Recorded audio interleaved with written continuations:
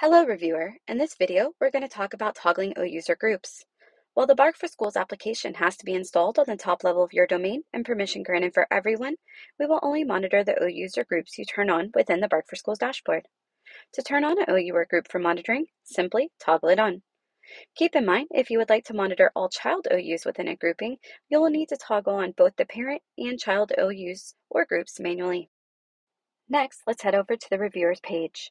To assign a reviewer-specific user groups to receive alerts for, click Edit on the profile that you want to update, or create a new profile and turn off the Access All Organizational Units option.